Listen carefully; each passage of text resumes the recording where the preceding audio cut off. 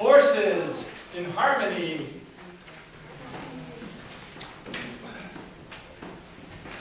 Gravity. Gravity all alone.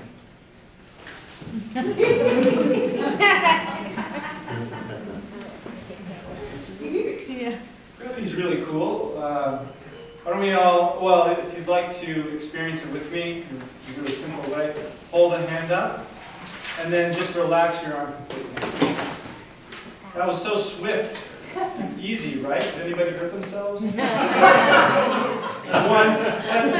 you know, our stats are pretty good. No effort, no concentration, just like Walter was talking about in the physical body too. Elasticity. If you want to feel it, take a hand, or both, your own.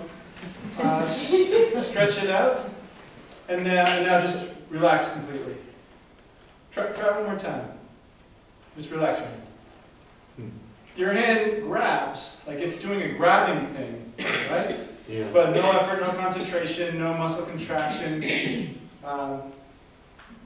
Comes in very handy.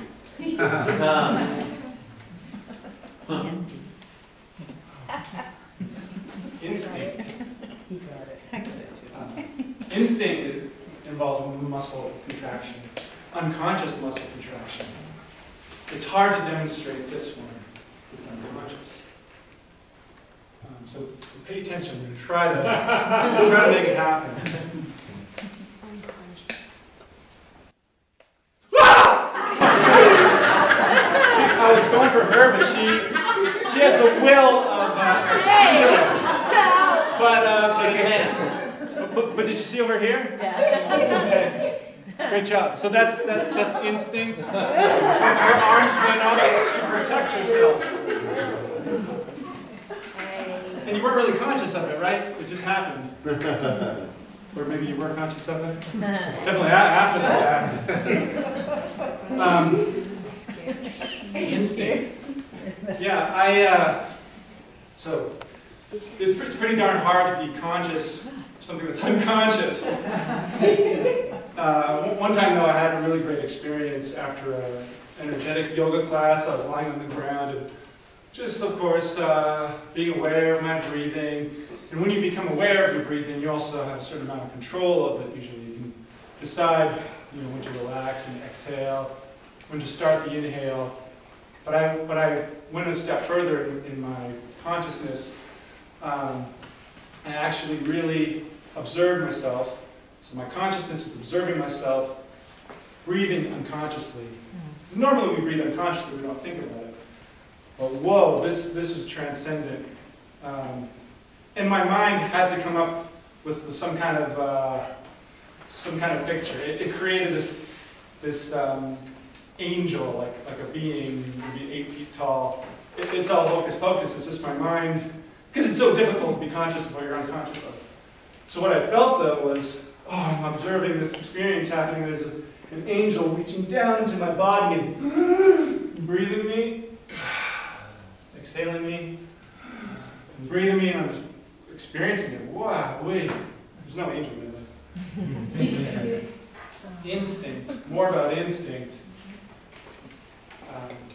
We all are born with amazing instincts, and it's easier to see in animals in the wild because they're all naked and in the wild and stuff. But we're all born naked. And infants, the pediatrician, they do a test just a few days after birth to test the walking reflex. And what the pediatrician does is holds the infant over a table, and you'll see the infant just pick up one foot, and it'll fall down, pick up another foot as the pediatrician is moving, pick it up, pick it up. And it's the easiest part of walking. It's just taking a step. And we give and take. Really, in life you give some things and take some things. We don't give steps. That'd be really awkward. We're already on our feet, so take a step. You've heard the saying, take a step. When you take a step, you're suddenly not balanced anymore, so that you can experience locomotion. And a doctor in Russia put electrodes onto runners to study it. So they're adults, maybe they don't have access to those instincts anymore, but found out that, yeah, that the muscle group that just picks the foot up, that was the only one that was actually active. All this other stuff is just relaxed. So you have the harmony of the gravity brings your foot back out, your quads don't actually contract to move your foot, and just your foot, you pick up your feet, just like when the infant, that's good. I can do this for hours.